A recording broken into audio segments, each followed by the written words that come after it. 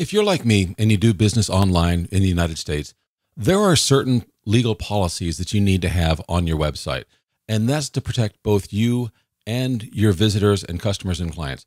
This is probably one of the most boring things that any online entrepreneur has to deal with, but it's also one of the most essential, and that's what we're going to talk about today.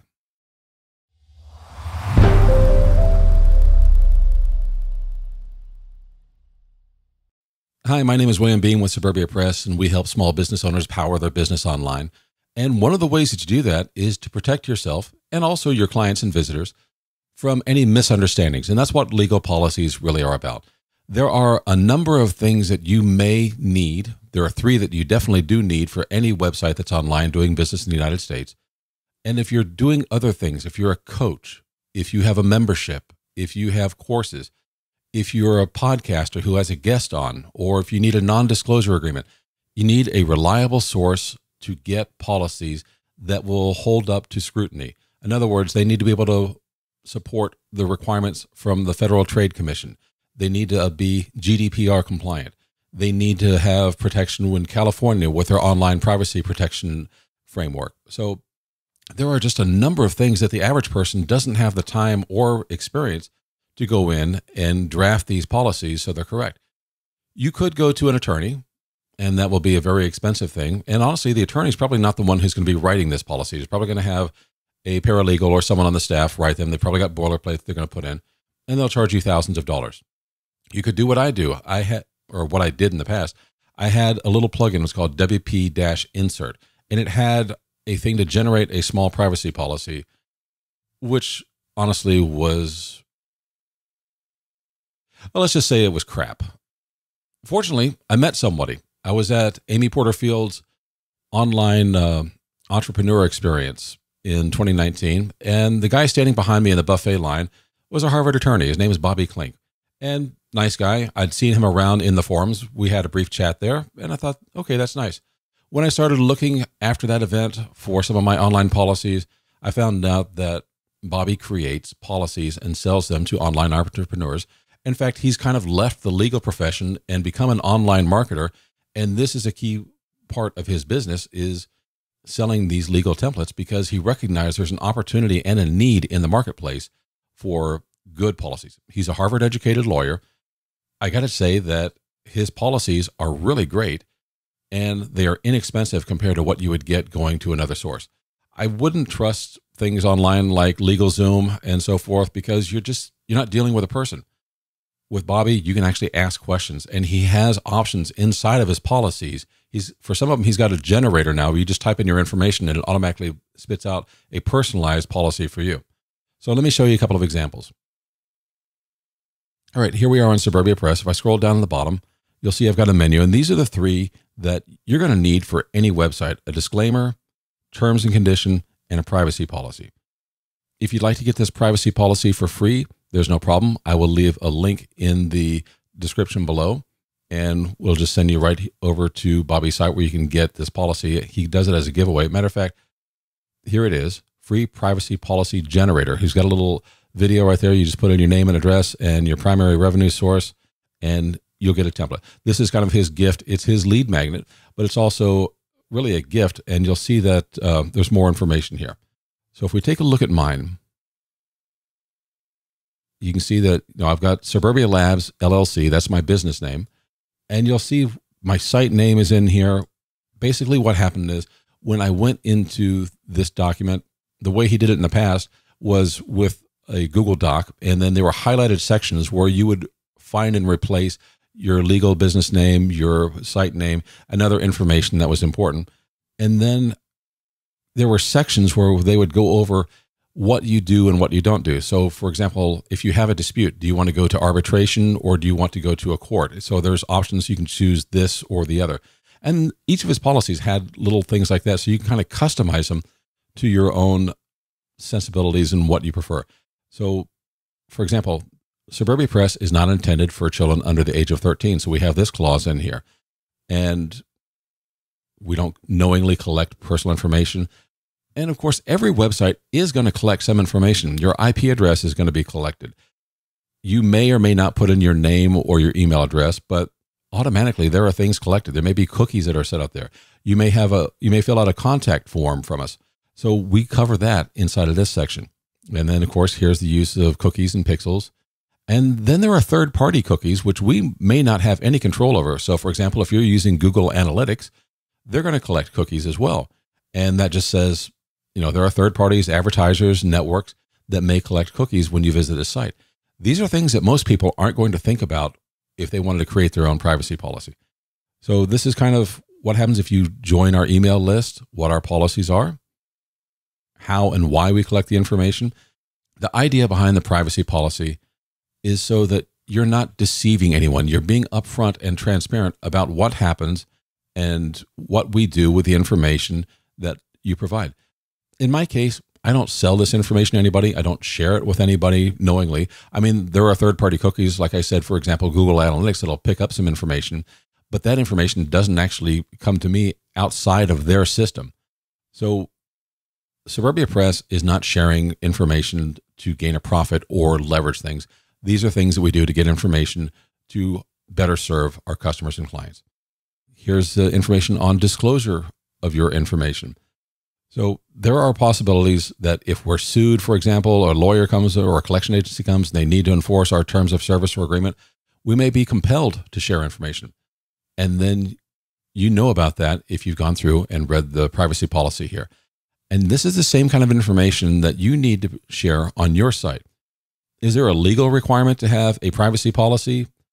I've heard differing stories. I've heard some people say, yes, there is. I've heard other people say, no, there's not, but you probably ought to do it to make sure that you're above board and not deceiving your audience. I'm not an attorney, so I can't tell you what that is. All I can tell you is the smart thing to do is to make sure you're protected for the policies on your site. And there's my contact information. And as I said, we have our terms and conditions and disclaimers. Every website should have these three, and you can get the privacy policy for free. You can also get what Bobby calls his ultimate legal checklist. And this will help you decide if you're one of these things, a course creator, a membership owner, a coach, a service provider. It can go through and show you the kind of things that you may need. So for example, if we come over here to my login on his site, I bought the whole pack. Everything that Bobby had at the time that I bought it, and anything that he comes out with later on, I bought. So that way I made a payment plan. It was like, I think $1,000 for the thing at the time that I bought it.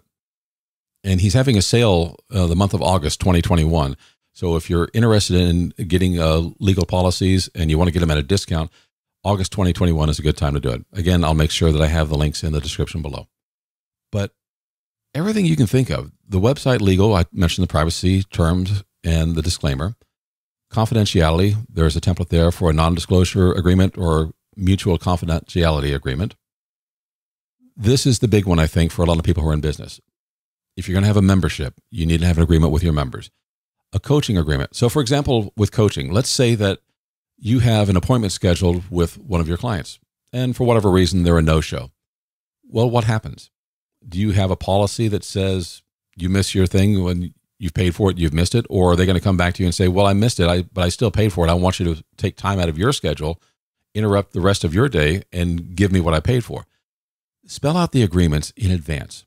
These policy agreements look at the types of common disputes that you may find, and it puts it in place before you enter an agreement with a client. That way they know what they're getting, they know what the requirements and rules are, and it saves a lot of back and forth and a lot of confusion and potentially legal action later on, depending upon who your client is and how much you're charging. So you may have a guest teacher for one of your courses. You need to have an agreement there that specifies what they're supposed to offer you and what you give them as compensation later on. Same thing if you hire a copywriter. Some of the ones I haven't come down to use yet are publicity releases, but if you have a testimonial, there's a release for that. If you have a publicity release, or if you have a podcast guest.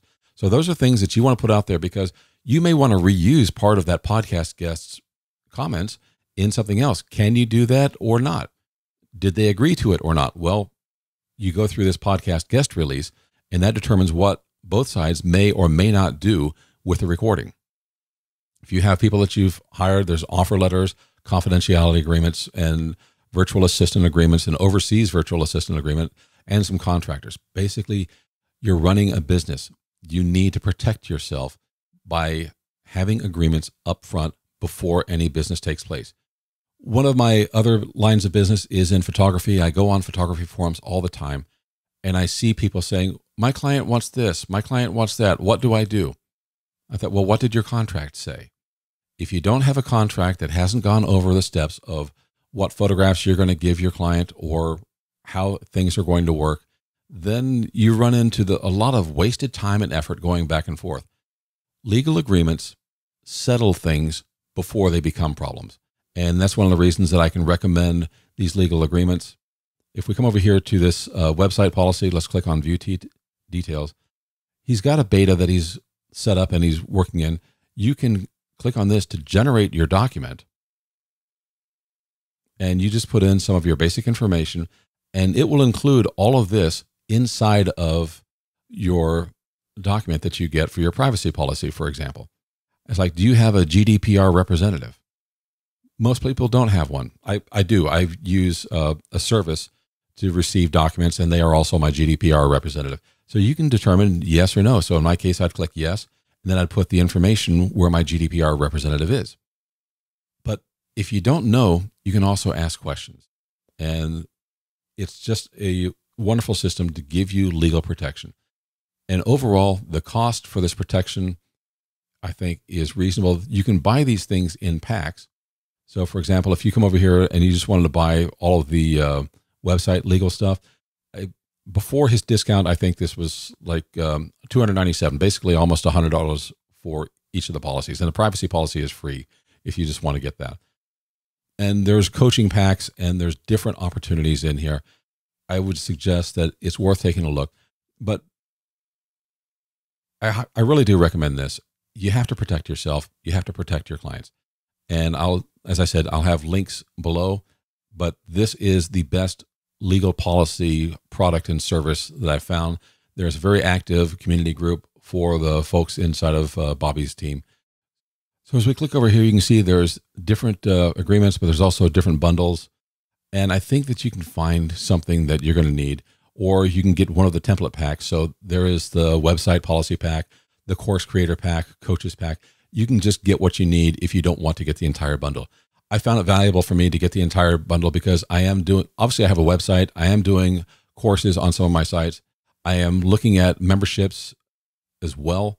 And it's possible I may have the coaches pack and the service provider options on my sites. So for me, getting the entire plan was useful and valuable because it also means that when he comes out with new templates, I've got access to those. And just last month, he came out with 4 new legal policies. So this is, in my opinion, the best thing you can do to protect yourself. Hey, thank you so much for spending a little time with me today. I hope this is helpful to you. I know legal policies are probably the most boring product ever, but they are incredibly important. So if you like this video, please go ahead, click the like button. That tells the YouTube overlords that I did something right. They'll share this with more people. Subscribe and click the little bell notification icon so you'll know when I put another video out.